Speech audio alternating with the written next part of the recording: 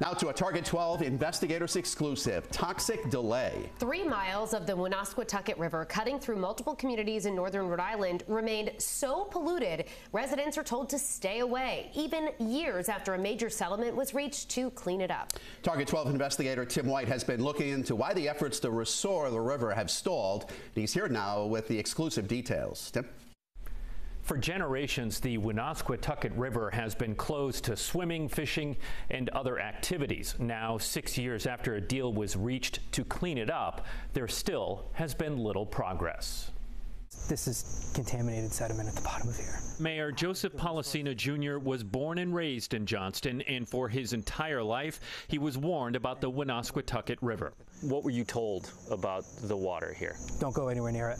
The river contaminated with the highly toxic and cancer-causing chemical dioxin, which constantly leaches into the water from the soil. The source of this was from factories that used the river for power along in the mid to early 20th century. And because of the pollutants that came from those factories, those toxins came in the river and they were absorbed by the sediment. Unfortunately, we're dealing with a legacy of past activities out there. Terry Gray is the director of the Rhode Island Department of Environmental Management. It's on something called the National Priorities List, which means this is one of the biggest contaminated sites or most serious contaminated sites in the country. The water is so unsafe, the Environmental Protection Agency produced this video with a warning to residents. Don't wade or swim into the river. Don't dig into the riverbank. In 2018, state and federal officials announced a major fix, a $100 million settlement with the property's owner to clean up the 3 miles of the Woonasquatucket River. How's the cleanup going?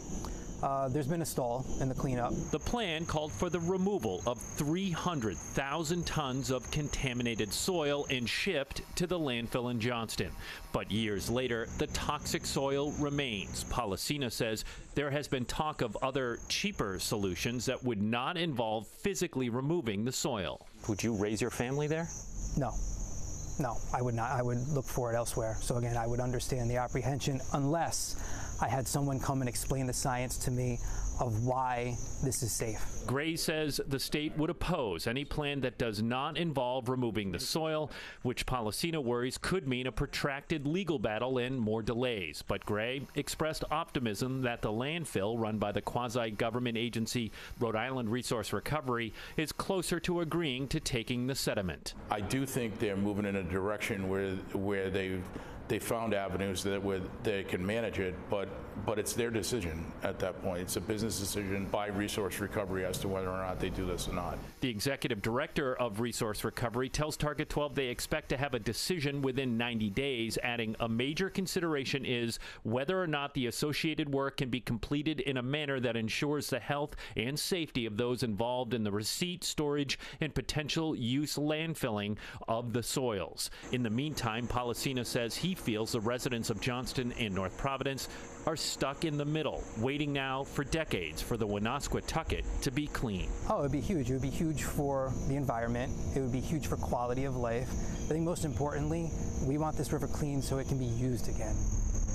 Coming up new at 6, storms fueled by climate change are causing the Woonasquatucket to spill over, creating even more concerns about the toxic water spreading into surrounding neighborhoods.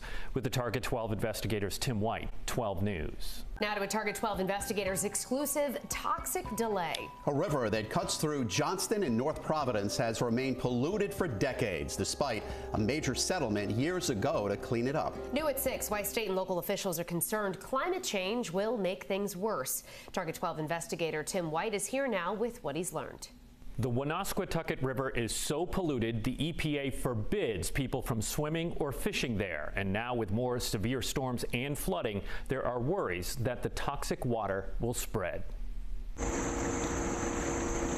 Johnston resident Michael Corba lives within walking distance of the Woonasquatucket River and visits often. Twice a day, usually after breakfast and after lunch. One day in January, this park along the river looked very different. There was an overnight flood that had taken out this river, had raised the level of the water almost to maybe 6 feet below where we are standing right now, flooded this entire park that we use daily. These kinds of extreme flooding events are even more of a concern for the Woonasquatucket, a river that has been polluted for decades. And when this river crests, it's not good for anybody because those contaminated sediments become loose and they come up on the banks of the river. Mayor Joseph Policina Jr. grew up in Johnston and knew as a kid to avoid the river. But despite a 2018 settlement with the owner of the original factory that polluted these waters, the dirty soil that constantly leaches toxins into the water remains.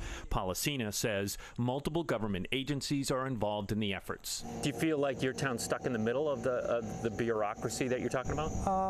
I do, but I would like everyone just to sit down at the table and get this done because it is best for residents to get this contaminated sediment out of the river. The plan to clean the river is a complicated one and involves removing 300,000 tons of toxic soil and potentially send it to the landfill in Johnston. The quasi-government agency that runs the landfill has yet to decide if they will accept the dirt. A decision is expected in 90 days. I think it's frustrating. Again, we need to show the people that we can all come together as government agencies. Meanwhile, Policina says there has been talk of an alternative solution, capping the toxic soil at the riverbed to mitigate the dioxin from leaching into the water. No, that's not something that we're in favor of at all. Rhode Island Department of Environmental Management Director Terry Gray says because of climate change, the state would strongly oppose any plan that does not call for the removal of the toxic soil. Flooding is a real potential. More aggressive flows are a potential. I think it would be really hard to maintain the safety and integrity of a disposal unit that's anywhere within the floodplain of the river. They need to get working on it. For Corba, he wants to see a greater sense of urgency before a new set of officials inherit the problem. And that's the thing we're really missing. People will hand it off to somebody else and not get it done. A spokesperson for the EPA tells Target 12 they are working with all parties to assist in reaching an agreement. Policina tells me he's concerned if the landfill decides not to take the soil, this could all end up in the courts, leading to further delays. With the Target 12 investigators, Tim White, 12 News.